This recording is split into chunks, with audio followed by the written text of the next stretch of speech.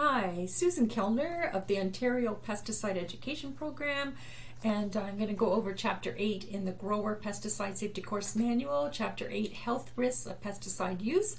There are 12 slides in this presentation, and it will take about 10 minutes for us to review. So we'll just get started. What will I learn? At the end of this lesson, you should be ready to define risk, toxicity, and exposure. Identify and describe routes of exposure, compare acute and chronic toxicity, describe the health risks of pesticide use, and list ways to prevent a pesticide exposure. Now, with this equation, risk equals toxicity times exposure, we explain that toxicity is a measure of how harmful or poisonous the pesticide is, and exposure in this equation is a measure of the contact you have with the pesticide. You can control your health risks by minimizing this equation. Now, protect yourself from exposure will lower your risk. You are dealt with a certain toxicity when you're given the product, but you can protect your risk, lower the risk by lowering your exposure. So follow the label directions and wear protective clothing and personal protective equipment as stated on the label, and that's your best protection to lower your risk. Now, acute and chronic toxicity, two types of toxicity. How harmful is the pesticide? Well, acute toxicity is a toxic response that results from a single exposure over a short period of time. Chronic toxicity is the toxic response that results from repeated exposures over a longer period of time. So the pesticide is evaluated on both those types of toxicities. Acute toxicity is referred to as a measurement of lethal dose 50%. The dose of a pesticide that kills 50% of the test animals.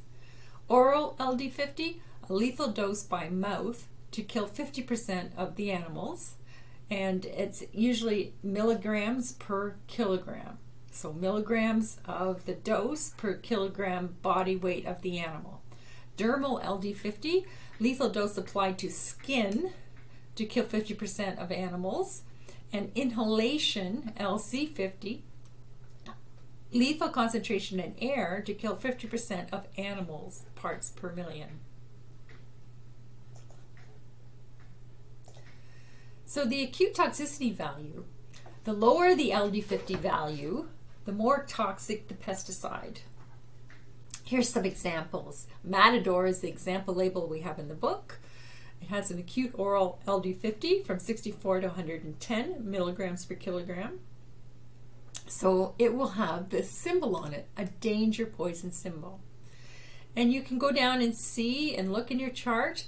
Revis suspension is a fungicide, and you can see it as a very high number for the acute oral LD50, as well as the acute dermal LD50 is high, and so there's no symbol required on the front of that label.